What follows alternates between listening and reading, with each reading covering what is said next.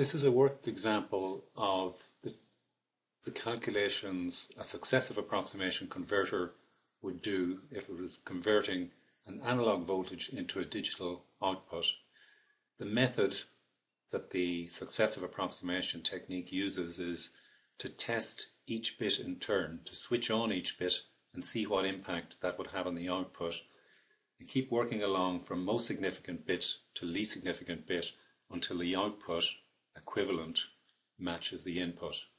So we're going to do a worked example here where we have an input of 0.8 volts going into a converter that can take a range of 0 to 5 volts.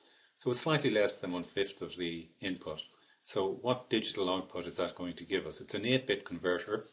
So the maximum output it can give us is all ones. The minimum is all zeros. All ones corresponds to 255. And that 255 would correspond to a 5-volt input. But we've only got a 0.8 volt input, so slightly less than 1/5. So we're going to get some figure below about 50 as the output in digital terms. So let's apply the standard method using this table template below. So we test the most significant bit first. So we put a 1 into the bit 7 position and a 0 into all the other positions. It'd be a lot quicker if we weren't typing, but I'll do it as fast as I can. So the running total in decimal here, what is a 1 in bit 7 worth? Well, bit 7 in a binary system is worth 128. So I put in 128 there. What's the equivalent analog voltage of 128? Well, we have to take this 128 as a proportion of 255, which is the maximum, and apply that to the input range of 5 volts. So we'll see a couple of examples of this and you'll become familiar with it. So the first example here, we're going to take 128, divide that by 255, which is the maximum, and see what proportion that gives us. It gives us 0.5, which is approximately half. And then we have to multiply that by the 5-volt input. So half of 5 volts would be 2.5 volts. So 2.5 volts. So should we keep that bit on or not? No, we shouldn't, because it gives us the equivalent of 2.5 volts and our input is only 0.8 volts. So we don't keep that bit. So the answer here is, do we keep the bit? No. And therefore in our result we put a 0 there, and on the next line we don't keep that 1, we put a 0 there. Now we test the next bit, which is bit 6, and I'm going to copy these guys here, just to speed me up a bit. Control C, Control V, and I can also copy this result here down the ways, because we're keeping, no actually I don't know that we're keeping this second bit yet. I can't do that safely yet. Okay, so this bit here is worth 64, and we weren't keeping the other bit, so the total here is actually just 64. And what's that in terms of analog voltage? Let's get the calculator again. It's going to be 64 as a proportion of 255, so divided by 255, and we multiply that by 5 volts because that's the maximum input range, and that gives us 1.25 volts. So I've got 1.25 volts. Do we keep that or not? We don't, because it's still too big. We're looking to get 0.8 volts out. This would give us 1.25 volts out. So we don't keep that. So we say no there. And we put a 0 in this result bit. We're not keeping that bit. So that first bit is already rejected as 0. Second bit is going to be a 0. Let's test the third bit. So we put a 1 in there. And a 0 in the remaining bits for the moment until we test them. Okay, a 1 in this position is worth 32. So bit 5 in a binary system is worth 32 decimal. What's that in voltage terms in a 5-volt system? Calculator needed again. It's 32 divided by 255, gives us the proportion, and we multiply that by 5, which is our voltage range, and that gives us 0.627. Okay, 0.627. So that's actually less than 0.8 volts. So we do need that bit because we need our output to reach 0.8 volts. Here's our 0.8 volts input. Okay, so we're going to keep that bit. So that means on the next column we keep that 1 and we record it in the final result. First 2 were rejected, so they're still 0, and the remaining 5 bits, well actually the remaining 4 bits, no, 5 bits, 4 bits, Control C, Control V, there's 0. We haven't tested them yet, but we are going to test this bit now. So we're now about to test bit 4, but we keep bit 5 on because we need it. So here our total is a bit more interesting. It's a combination of 2 bits now. It's 32 and 16, which is 48. What's 48? It's a proportion of 255. Well, 48 divided by 255 multiplied by 5 is equal to 0.94 volts. And that's too large. It's greater than our input of 0.8 volts. So we're going to reject that. Say no.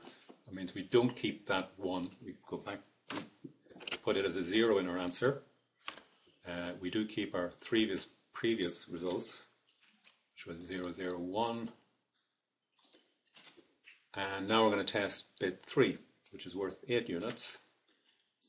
0, 0, 0. So we have 8 here, and this is worth 32. That gives a total of 40. What's that in analog voltage terms? That should be point, not comma.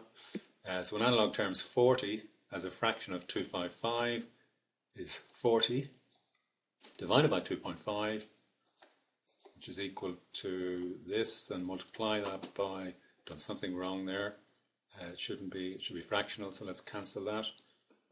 40 divided by 255 is equal to, that's better, and multiply that by, excuse me, multiply it by 5. I think something's still wrong. Yeah, something, I don't know what I'm doing wrong there. Let's try it one more time. Let's cancel the whole thing. So I had 40 as a fraction of 255, and that's giving me 0.15. That's more realistic. Multiplied by 5 is equal to 0.78.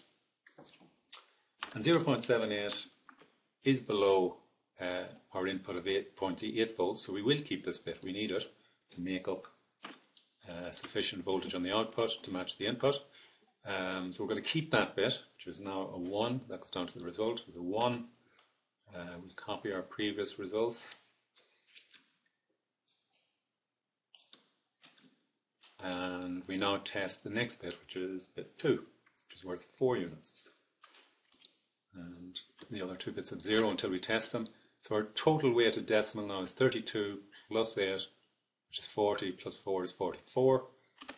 44 is a fraction of 255, is 44 divided by 255 equals, and multiplied by 5 is 0.86.